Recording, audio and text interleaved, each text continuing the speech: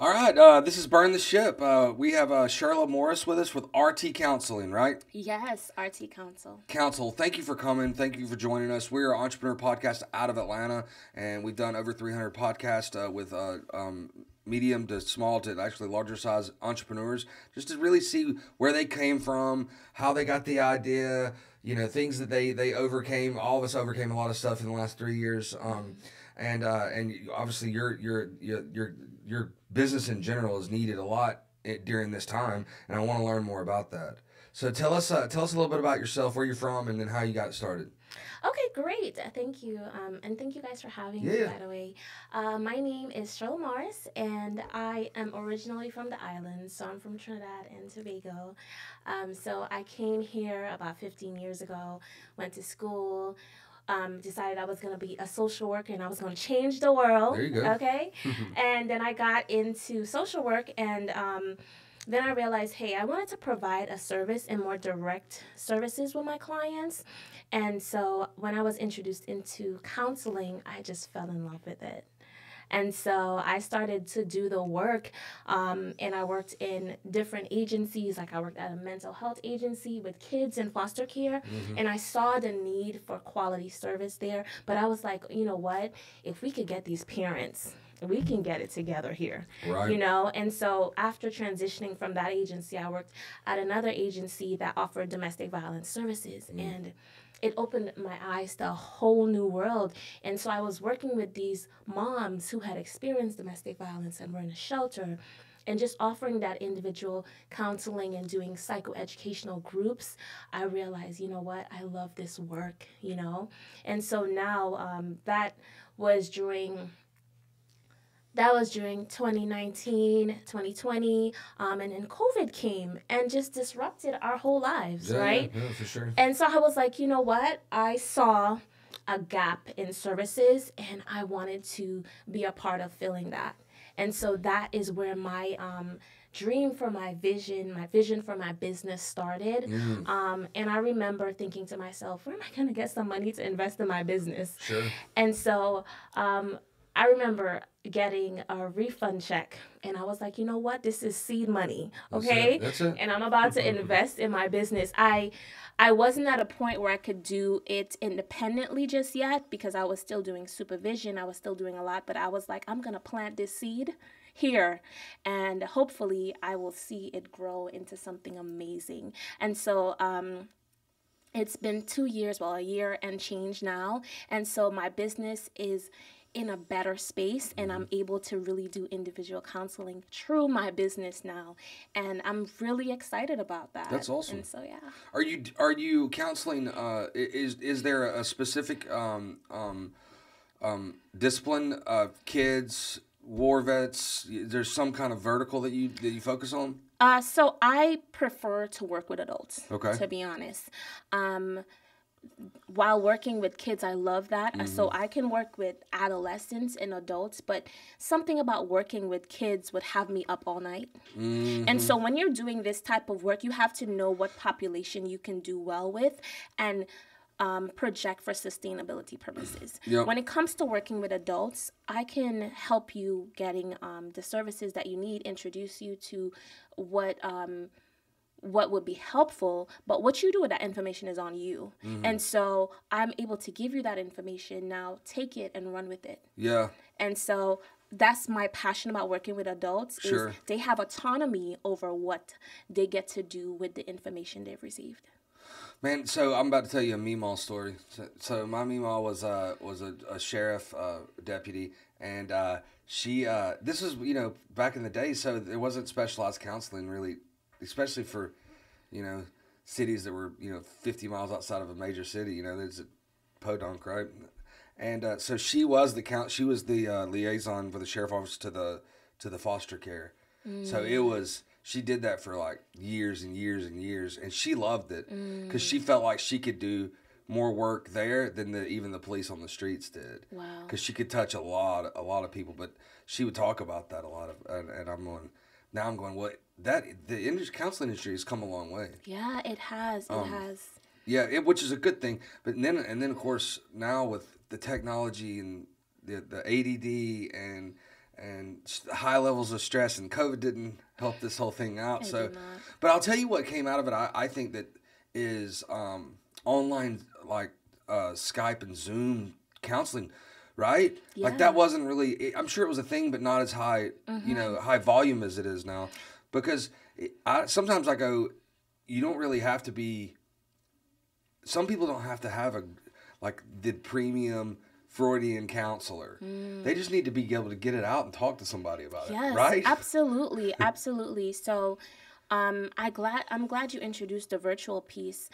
Prior to, I think, COVID, a lot of us were just doing counseling in the office. So when COVID hit us, we had to pivot as agencies and individuals who do this work and now offer this service virtually. And so many of us went online for the first time. Yeah, sure. And we've been able to really create a space where people don't even have to leave their homes to get the service that they need. Sure. There are limitations to virtual counseling, though. Of course there But is. in terms of practicability and being able to have you can sit down in your home and just turn on your computer, turn on your phone, and you can get into a therapy session. That is amazing. That is the service that I offer. I offer virtual therapy to people. They can just come on. They are. Right now, I use this platform called Simple Practice. And so you can just get onto that practice and we can schedule an appointment and you can see me virtually and it's HIPAA compliant and we can store your information online. We can schedule appointments. It's really practical. So there is so many pros to this work and to how easy you can access it. But I seek therapy. There's a lot of therapy being offered right now. I'll say this. And so for me, it's important to not just offer therapy, but to offer a quality service. And I'm not saying that anyone else's service is quality, but there's different things. When you think of food, for instance, there's fast foods everywhere, right? But that's not a 5-course meal. Your mental health should be taken as a priority. So go and really take your time and decide who would be the best fit for you. Right. You don't have to accept the first person that you met up and heard offer therapy. Take your time, vet that person. Is this a right fit for me? Because you're allowing this person to enter into a space with you that's so vulnerable, and you want to feel safe in that space with that person. So what she's saying, I'm going to read between the lines here. If you're a counselor and you're giving McDonald's style counseling, stop doing that. And if you're getting McDonald's style counseling, go to somebody else. I'm just reading between the lines. What you had said something, and you said that there's something about doing it on virtually, and there's something that you need when it's face to face. What is that piece that is important? And I know to me it doesn't have to be every counseling session, but there is a thing about human being in the proximity of I can feel you and I can feel your emotions, and I can understand you. I can hear you talk. Yeah, you hear the inflections. Well, you can still get that with the virtual. The limitations with the virtual is tech issues. If the internet goes out, you're in a situation. Right. And some agencies offer contingencies for that. So you can have you can call the client back or something. When it comes to in-person sessions, I can guarantee privacy. Whereas when it's virtual, I am trusting you. It can be hacked. It could be hacked, but I'm also trusting you to go into an environment that's secure. Sure. I've had sessions with people where I'm here virtually with you and I see somebody sneaking in the background. Sure. And it's not that easy to be that vulnerable with someone when you have walls that can hear you, right? Of course. And so being able to have that in-person session is good for that. Plus, we as therapists, we read the body, right? We're looking at you. We're looking at things such as how is your foot moving? When you're in a virtual session, unfortunately, we're relying on you to tell us what's going on with you because we can't see everything that's going on with you. However, that does not discount from the fact that you can receive high quality therapy services virtually. Let me ask you a question. I don't have a job. I don't have much money at all. I'm getting government assistance to survive, but I need that help. How do I do that? Okay, so there are many ways to get therapy. So, for instance, a lot of us, we offer a sliding scale based on your income. If you do not have insurance, we would work with you. There are many therapists that offer Medicaid services. So, and then there's offers that like with regular insurance panels. So we don't want to limit who can receive services. Sure. Reach out to your provider and see what provisions they have in place for your But I don't have a particular provider. circumstance. I mean, like the therapist that you want to. Okay. That can be the person that you want to connect with. Sure. As a social worker, it's my job to look for resources for Sure. people also. So coming from both a clinical side and a social work side, I'm looking at it from so many different angles. Yep. Let me ask you a question. Let's turn this from the actual consumer side Okay. to the Business? the business side of this. So what I've seen now, and I never saw pre-COVID, Okay. is I'm getting these emails going, "You need therapy. We have." Is this virtual thing sucking margin out of the business side? Is it making it cheaper? I know it's probably making it more affordable, but look, at the end of the day, we have to make money, and we want to. It's not a bad thing to make a lot of money. Yeah. You want to. So, have you seen the margins in your business go down because of that? Well, I can't speak for my business. My business is new. So Yep. I think being able to speak for the overall therapeutic experience of other professionals, I can't really speak for that. But I can tell you this. There is a fear that because it's coming so, it just appears when it's being shared like this, it feels like, okay, are you watering down the service just to get clients sure. in? You know, and so you don't want to wear I've out seen some the cheap. therapist. I've seen some cheap marketing material out there. That's all I'm saying. Yeah. And right now, I think if my insurance would pay, like I would end up having to pay like $200 a month, and that's like I think. I mean, maybe one session a week or maybe one. I can't remember, but that's what my insurance would pay. So it's not crazy expensive, but I've seen some that were the marketing material out there. They're like, hey, we have 1,000 therapy or therapists and counselors that you can talk to, and it's kind of like the Uber of therapy. If that makes sense. This is I have to shift in my seat. Aren't you glad that I'm asking you these barn burner of questions, Bailey? I'm killing it over here. Yeah, it's I'm like Maury delicate. Povich. It's more than delicate. It's a delicate conversation to have. Yeah. You know, obviously there's a need, just like there's a need for food, right? Yeah. But not every service provider can give you the same level of services, right? So I would definitely say, again, don't overcommit to a commercial. Sure. Go and actually explore the services. I know there are some agencies that do have great therapists that they hire, but some of these therapists are experiencing burnout because they're being bombarded with so much work, and in order to make They're their also stressed out. to meet their needs, it's like they have to take more on than they should be taking on, because let's be honest, therapy for the clinician can be a heavy work. Yes. Right? Yes, you're hearing problems all day. Of course. Hearing trauma every day, it could be heavy. It's like dentists; they're inflicting pain. Yeah, all the time, and they're pulling that pain in. And so some people might think, okay, well, you're just talking. No, I'm literally sitting in a space with you and then helping you walk through and that. you're taking burden on. And I'm taking you might not that. think that, but you are. That's why it's best when you're getting into this work to figure out as a clinician how you can release some of that. So for instance, go back to what I said earlier. I had to know my population because I knew, like, okay, I'm an immigrant, right? And I'm a citizen, but I understand the immigrant experience. Sure. I feel like I struggle with counseling immigrants because it hits different. I go home and I think about it. Tell me more about that, though. I go home. She feels it. And I think about it. I remember I had a client that I was serving who had experienced domestic violence, and they were an immigrant, and their story hit me so hard because I understand how that fear of, what my placement, my safety, all of these things combined. Right. And I remember going home. This was an adult, and I was going home thinking about this person. I wake up in the middle of the night and I'm thinking about their story.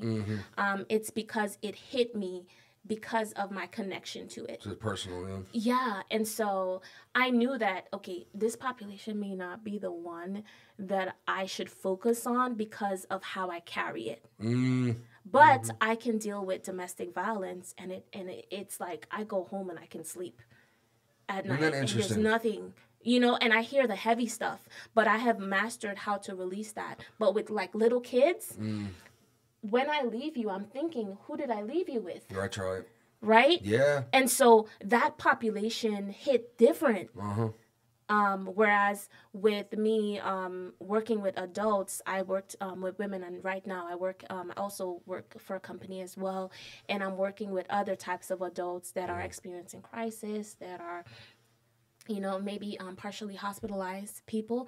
I don't take their issues home with me. Even dealing with suicidal ideations, I don't take it home with me.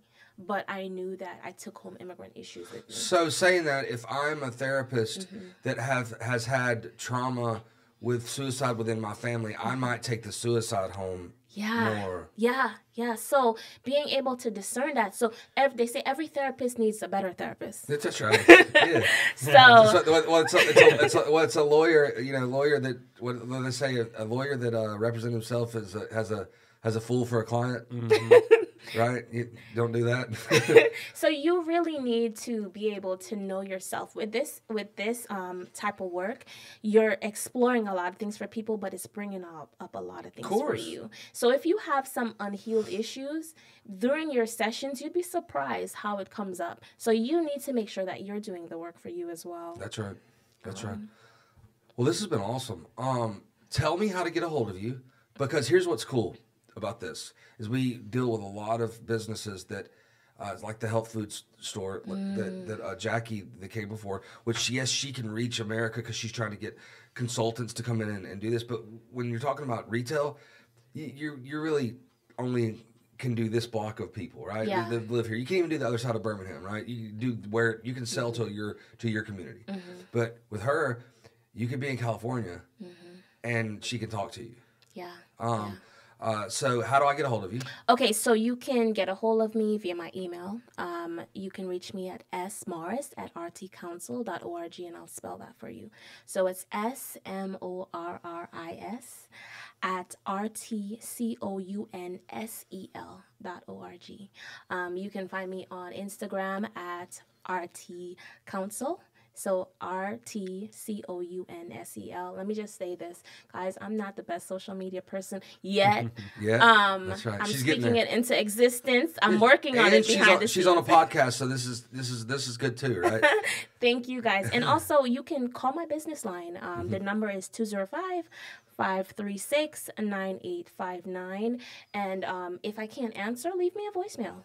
She'll call back. I'll call you back. Yeah, absolutely. Yeah, and I did want to mention that when you were talking about types of services, so as a therapist, you may be licensed to work in one state, but my business does not limit the type of services that I'm doing. So right now, my business is also creating groups for parenting classes. It's also creating a domestic violence group and an anger management group. And I also am cultivating trauma-informed service training that I plan to market to businesses so that they can equip their employees with how to serve clients who've gone through a lot. Because sometimes we have assumptions about people and we don't know how to de-escalate a situation maybe, and so I want to be able to offer that services to some businesses so that they can equip their employees for their work as well. Cool.